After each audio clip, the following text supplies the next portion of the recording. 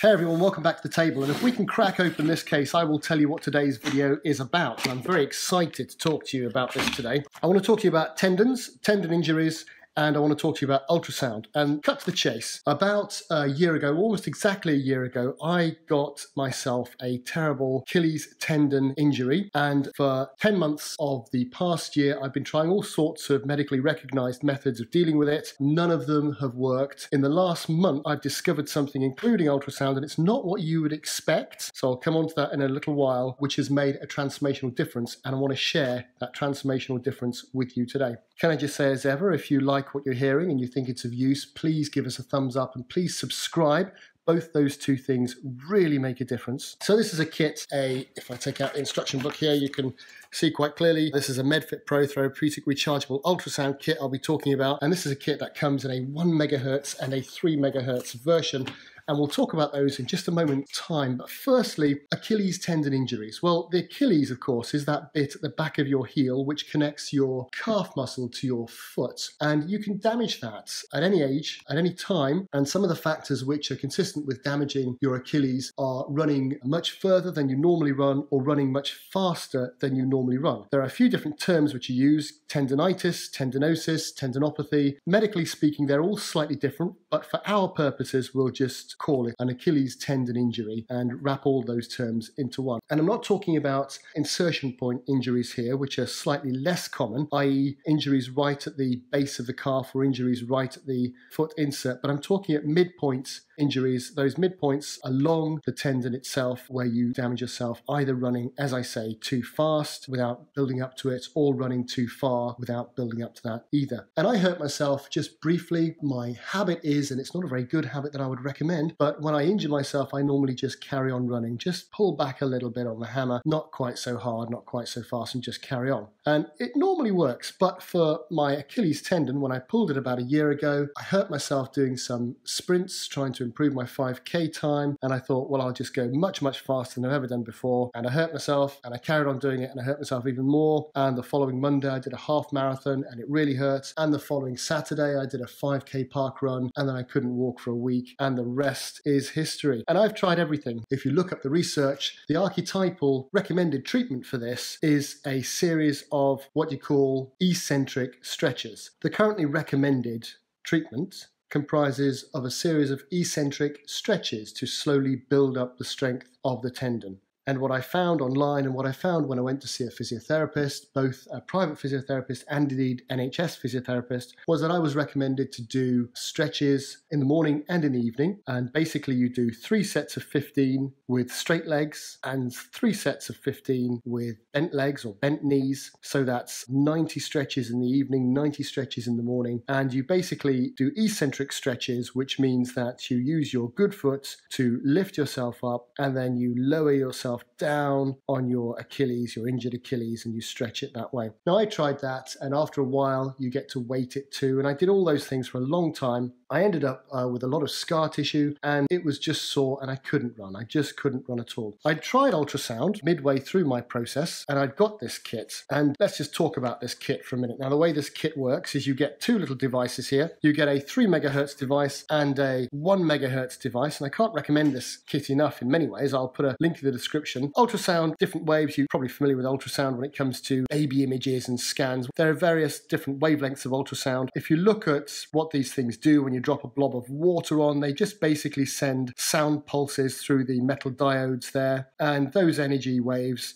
go into the body part that you're using it on, and basically they stimulate blood flow. It's all about stimulating blood flow. The blood will cure the body if you can just get it to flow to the region you want it to flow to. One of those problems with the Achilles, of course, is that there's very low, what they call vascularity within the Achilles, which means there isn't much blood flow, so it's very hard to get the blood to come and sort it out. This comes in a 1 megahertz, as I say, in a 3 megahertz model. The difference between the two is that the 3 megahertz doesn't penetrate very deep into the skin, so up to about 2 and a bit centimeters, whereas the 1 megahertz probe will go deeper. So if you've got a deeper muscular injury that you want to heat up or encourage blood flow, the 1 megahertz is what you would use. Whereas if it's more of a surface thing, like the Achilles, dare I say, the 3 megahertz is the one that I've found a great deal of benefit with. Now, the recommended dosage for these, if you look at the way you work these, you turn it on, off button like that, and then you increase the strength from setting 1 to 3, and then you've got a 10-minute timer there, and you can pause the 10-minute timer, carry on,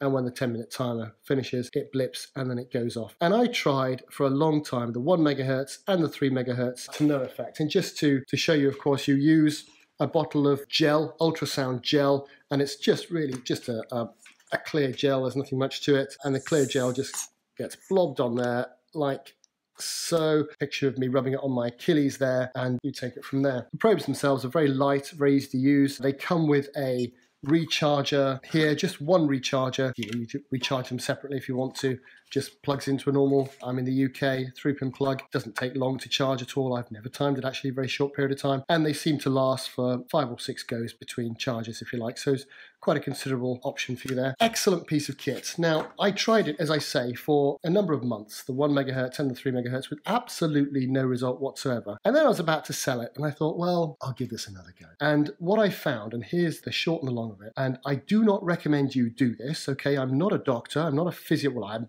not a medical doctor, and I'm not a physiotherapist, so don't try this at home. I'm a little bit potty, and sometimes I try things that aren't recommended, and this happened to work. Instead of the 10 minutes maximum, which you're supposed to have, I did it for 40 minutes, and that 40 minutes seems to have started to really do the trick. And I found that my scar tissue has reduced radically. I've also found that the pain has reduced incredibly, and I've gone from maybe 2 months ago, I was pain level of 7 or 8 out of 10 to now I'm a pain level of maybe 2 out of 10. It's almost completely better.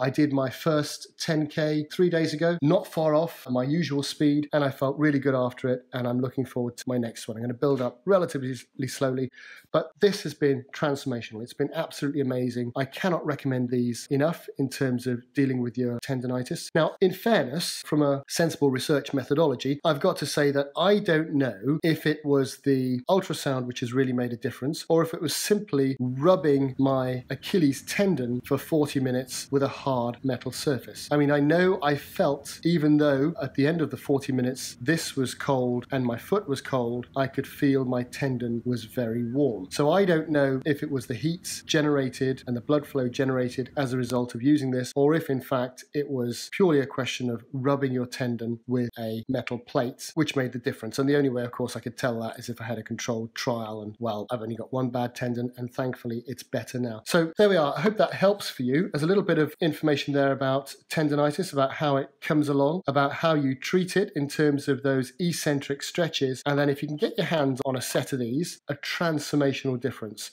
As I say, I used the 3 megahertz one, not the 1 megahertz one, and I used it for between 35 and 40 minutes every night for about 2 weeks, and it made a transformational difference. Not saying you do it yourself at home. Let me emphasize, it may well be that it's not good for you. I don't know. All I can say, for me personally, it's made a difference, but please consult your medical advisor before you do it yourself. Can I just say, as ever, if you like what you're hearing and you think it's of use, please give us a thumbs up and please subscribe. Both those two things really make a difference. Please also drop me any comments yourself if you found any good ways of dealing with your own tendonitis, tendinosis, tendon conditions. Let me know if you've tried ultrasound. Let me know what you think. Anything to do with how to take care of your Achilles tendon. I don't want that to happen again. Incidentally, another thing I've done is to get myself a pair of these New Balance trainers with quite a high sole and quite a lot of cushioning. I am overpronated as a runner, so you can see I've got some overpronation supporting shoes there, and running in these has been an absolute dream. They're actually a 4E width fitting, which is